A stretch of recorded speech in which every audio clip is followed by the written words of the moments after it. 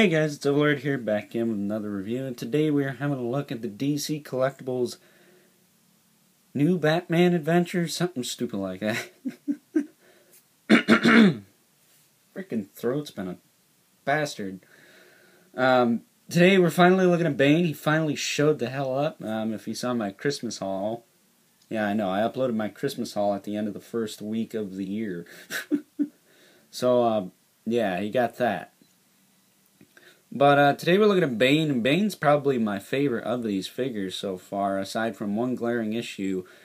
It looks like he's leaning, I'm not gonna lie. I don't know what the hell the deal with that is. They can't get the same leg, they can't get the legs the same size or something, I don't know.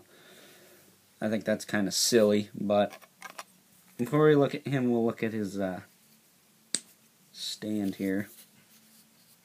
There's a turnaround. Crap. You got that. There we go. Now we're getting somewhere.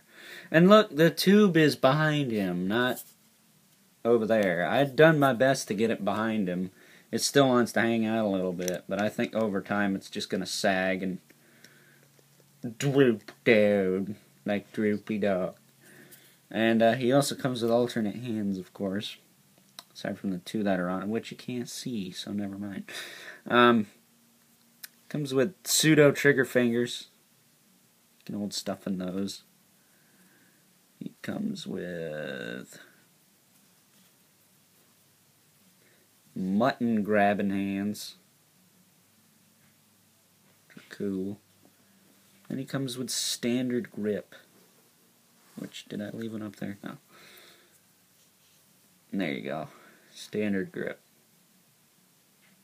Do with that as you will. He's a gimp, after all. So let's look at Bane. Now, I'm not sure if his belt was glued on or what, but I just pretty much straight up peeled it so I could get it centered. It's pretty darn close, I'd say. Yeah, looking at his legs here, for some reason, kind of looks like he's got one leg that's longer than the other.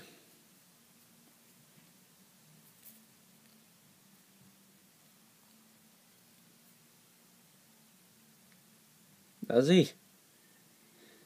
Am I nuts?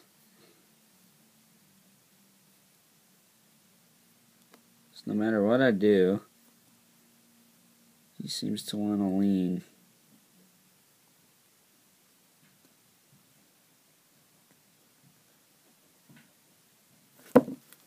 Or flat up fall down. That's just a weight. Yeah, he seems to want to lean to the left, his left.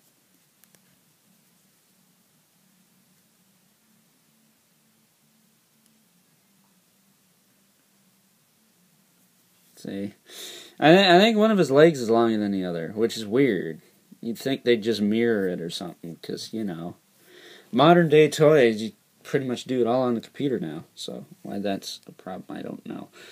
But in terms of his articulation, his head feels like it's on a double ball peg. It rotates nice. I want to be careful, you don't want to get this on these. These are actually kind of sharp. Of all the places to get schmutz, I think he's got a little schmutz on his tuber here, right around here. Feels like there's some extra plastic, if you can see that.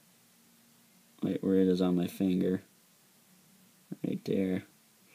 I don't know what that is. It might also be like glue or something. I've been debating on shaving it off, but I don't know. Because his tube is kind of... It's made out of the same stuff as his belt. Dang it, it just bugs me so much. It feels hard, too, so it might be glue. So it might just have been... May have just gotten there by accident, but... I don't know. I can't tell if this tube is hollow or not. I don't really like the way the tube is made, either. That's about my only gripe with the figure. I think the tube is a little too much slack. I like slack, but this is a little too much slack. This thing, if this thing pops off, you're kind of screwed. You're probably better off getting, I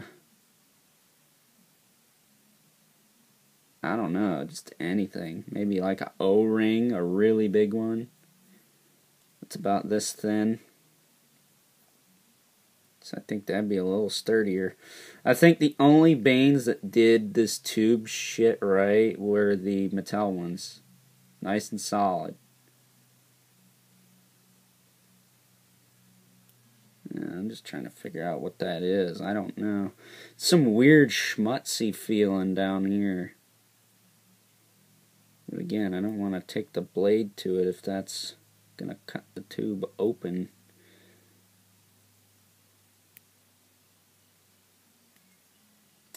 Yeah, I don't know. So, with that cringe fest over, his head was on a double ball joint, and his arms will move out about that far. You get plenty of slack with this hose. You don't got to worry about really tearing it. You don't want to do all kinds of like 360 with this arm, but you can get it to move. His elbows bend and rotate. His wrists rotate and have a hinge. They don't really hinge in. They more or less hinge that way. They hinge outward. He's got an ab crunch, which works pretty well. He's got a diaphragm joint, which doesn't do hardly anything. He's got the T-jointed hips. Now, his hips aren't that bad compared to the other ones because it's nice and flat here. It just looks kind of gappy up in here. Other than that, it looks fine. They move forward. They move forward a decent amount. He's got a single hinge in the knee. He's got a swivel in the boot there. It's kind of hidden. It's kind of round too, so it's not really noticeable. He's got an ankle rocker and a hinge. So, overall, he's a really nice figure. The hands are easily interchangeable, too. I'm not going to do that on camera just for time's sake, but you kind of get the point. I will say, be careful over here. You don't want to hurt yourself with these little spikes. Like I said, they are kind of sharp. So that's pretty much Bane in a nutshell. Oh, now he's standing straight up, you bastard.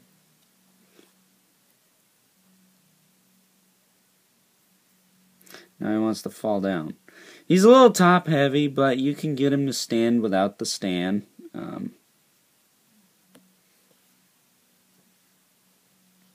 He is kind of cumbersome to work with, but again, you can get it to work. It's nothing.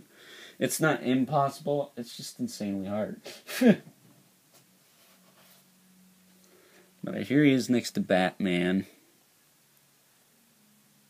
Just for a quick size comparison. Obviously, he's taller than Batman, who's leaning to the left as well. That seems to be what all these figures want to do, is lean to the left. Why the heck is that? I couldn't tell you.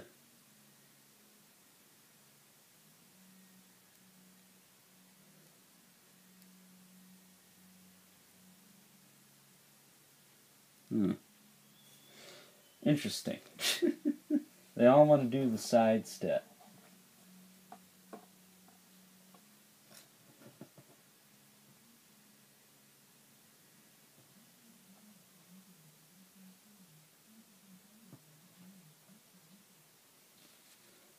I don't trust you. Trying to put Batman back where I had him, and I don't trust him not leaning on the box. Okay, so that being said, that's Bane in a nutshell. I mean, he wants to do this leaning shit, and I don't get it. He'll just lean his other leg out, I suppose. I think one of his legs is longer than the other, which is unfortunate, because that seems to be a trend with this line. I don't quite understand why they can't just, like, copy the leg and flip it. Seems to me like that'd be the ideal thing to do, but with that being said, I'm going to give this guy a 9 out of 10 anyways. Really, the leg thing, it's just something I'm probably going to just get used to. And the tube is the main thing that brings him down. It's a little fragile for my taste. I would have preferred something like the Mattel hoses, so. That being said, hope you enjoyed this review, and until next time, I will catch you guys later. I am the Bane! Don't ask me why I did that. Alrighty guys, just a quick follow-up here. I did manage to get that, whatever it was, off without damaging the tube. It's like right around here. You can see there. So, yeah, I think it was glue of some kind, but it is no more. So my Bane is a little bit better now. I still hate this tube. It's too flimsy. Like I would have preferred, again, the Mattel hose, but I guess if it falls apart, which it probably will, I'll probably just get a O-ring of some sort, maybe even a twist tie. Not sure. Something a little tougher though. Yeah, but that being said, again, hope you enjoyed this review, and until next time, I'll catch you guys later.